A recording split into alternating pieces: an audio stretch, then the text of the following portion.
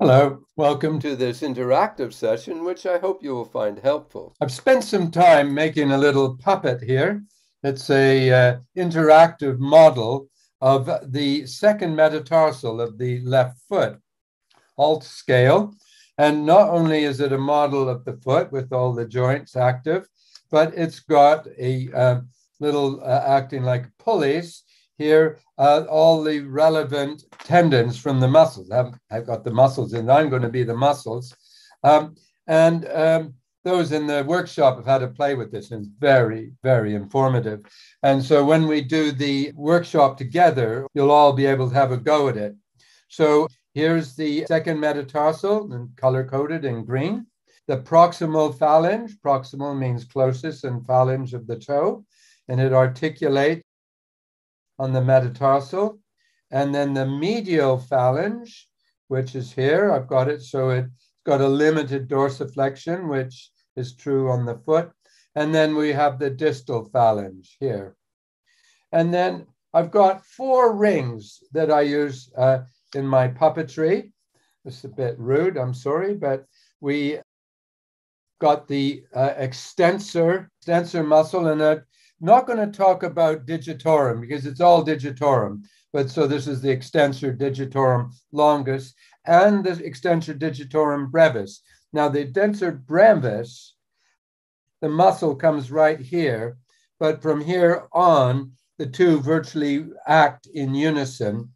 And the reason there's 2 is the brevis muscle is fine tuning. It's sort of, again, we use it for writing. And so it's, you can imagine you walk in the door carrying a suitcase with your longest muscle, and then you put it down and you sign the register with your brevis muscle. One is very strong, the other is very subtle in its movement. So I've got a ring on the pink cords for them, and they pass over the extensor hood on the MPJ, the second MPJ, and over the distal end of the medial phalange, it trifurcates, and that means it goes into 3 slips. So you got 2 of the slips go either side and insert into the dorsum of the distal phalange, and the medial of the 3 inserts into the dorsum of the medial phalange. So if I were to pull on the ring, you can see what happens is it raises the toe. Okay, see that? It's raising the toe. The next one we've got is the opposite of the extensors, and that's the flexor digitorum longus muscle. So I'm just going to say the flexor longus. So this is in the leg, and it comes under the metatarsal, passes under the hood, under the plate of the hood. I haven't included on the model, it's on the diagrams. The deep fascia creates a little plate that this rotates on.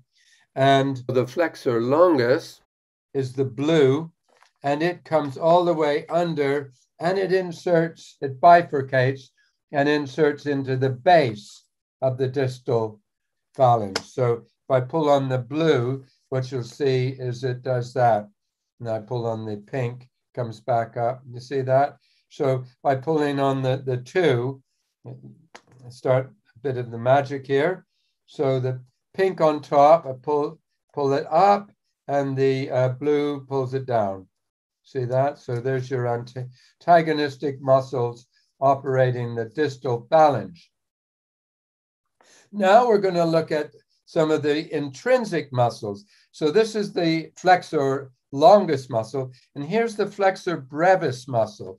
So the flexor brevis muscle, it follows pretty parallel. The muscle is right up to here underneath the metatarsals, and it travels in the same way underneath the plate, and it inserts into the plantar surface of the medial phalange. So it has a different action. So see, if I pull on the longus, it does that. If I pull in the brevis, it does that. Now this sets us up for the 4th muscle, which is the lumbrical. And the lumbrical does this. Watch this. Yeah, so the lumbrical does this. It straightens it out. You have to learn the puppetry. The lumbrical is an antagonist to the flexor brevis. So I pull on the flexor brevis and let the lumbrical go. Does that. If I let go of the flexor brevis and pull on the lumbrical, comes back up. The lumbrical muscle is interesting. It's one of the few muscles in the body that doesn't touch a bone anywhere. It originates on the tendon for the flexor longus tendon. And so the muscle sits right in here, and you'll see it on the diagram. And having passed under the plate of the extensor hood, and you can see it as the white cord here, it joins the extensor hood and comes up onto the dorsum of the proximal phalange, and then joins up with the tendons of the extensor muscles. Yeah, see that? So it originates on the flexor muscle tendon, and it inserts into the extensor tendon. So it gives us this dexterity. Okay, and around here I've got a sheet that just holds all the various tendons together so that I can operate it. Now, I've been practicing. It's taken me a while to learn. And when you all come onto the practical course after the shoe conference, you can all have a go. And you can see why it takes us a few years to really learn to walk properly. Okay, so I'm just going to shift it here. Yeah, here we are. I'm going to take you through the walking stance. Here we are. Maybe the foot up on a heel of the shoe, or even on bare feet. It'd be down here, but it's still elevated with respect to the toe. So we, got a bit of tension on the extensor, and a bit of tension on the two flexors, and a bit of tension on the lumbrical. And what it's doing is it's pulling everything, the distal against the medial, against the proximal, against the metatarsal, and creates a strong, rigid beam. So it's held that way, the foot is landed, and we come into mid-stance, the forefoot loaded, and then so the other foot is swinging through, and at heel strike on the other side, we start active propulsion on this side. So note that this is called an extensor muscle, not a dorsiflexor, okay? But the flexor is an actual plantar flexor. So the extensor extends the toe, but it doesn't dorsiflex the toe. So here we are, active propulsion. So the calf muscles are firing. So the whole foot lifts up. Okay, so it's lifting up. And what I've done is I've taken the slack up with the extensor muscle. And now we've gone into passive propulsion. So the calf muscles are starting to relax because the weight is coming onto the other foot. And then these other three muscles begin to fire and lift off the toe. And you can see that the last thing we fire is the longus, and up we go. And then we go forward, and then we land. And again, they all fire slightly to create that rigid beam. I'll just show you it again. So swing through, heel strike on the other side. The calf muscles fire, active propulsion. The metatarsal bends up as well as the whole foot. And all the extensor muscle does is take up the slack. Passive propulsion, the weight is now shifting strongly onto the other foot. The lumbrical and the two flexor muscles begin to fire, lift the toe off the ground, and off we go. And then we take our step. Okay, come through and then land, and again, form a rigid beam. Just show you that twice so that you really get it. Okay, now we've seen a lot of foot deformities as shoemakers, and I want to show the foot deformities can happen because of disease, such as diabetes or Charcot-Marie tooth disease, or injury. There could be injury to the back that disrupts some of these muscles. The muscles, these muscles come out of a different part of the back than these muscles. But one of the main causes is because we're a shoe-wearing community, we don't learn how to differentiate these muscles very well. And so the biggest cause of toe deformities is actually imbalances in the muscles. So the first one we're going to look at is a mallet toe. So we've got everything working well, except that we've got a hyperextension of the flexor longus muscle has gone really tight. And you see what happened. So a mallet toe is where everything is straight except the distal hallux. And mallet toes usually occur only on one toe and often as a result of injury. So if I can straighten it again. And the injury will be up here, and it'll be an injury to the trifurcation, usually disrupting the lumbrical muscle. Okay, so you won't find a mallet toe happening on a healthy foot because the lumbrical will insert here along with the others and prevent it happening.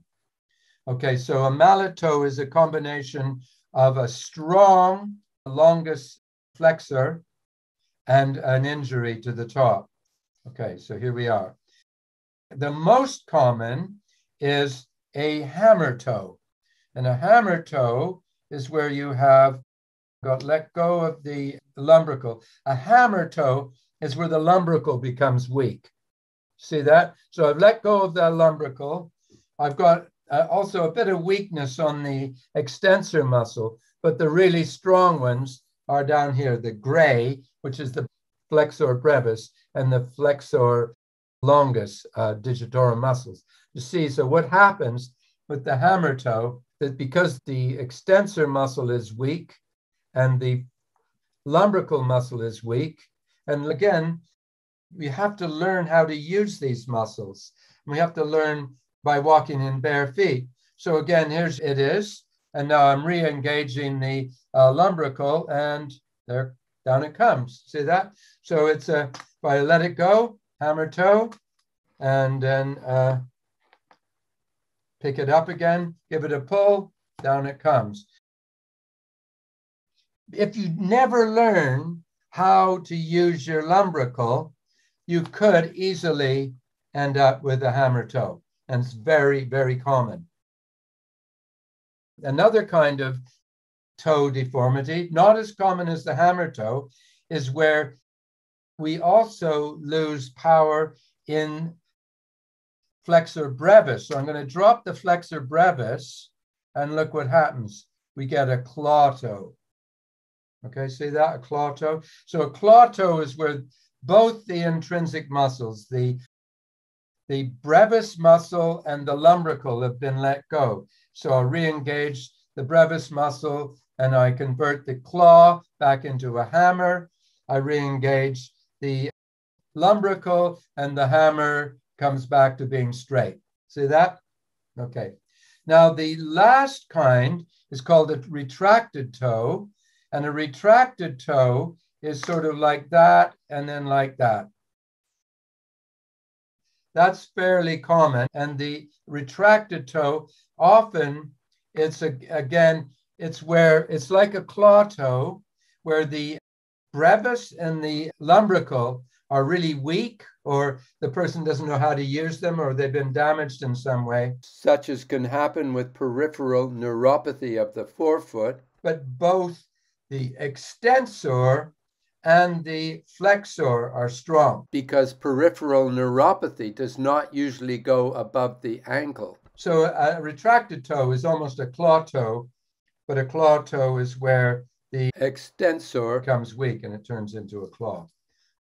So those are your deformities, and I'll write it up. I'll take photographs of those happening individually, and so this little movie is accompanying the PDF, and I'll go through the PDF as part of delivery as well.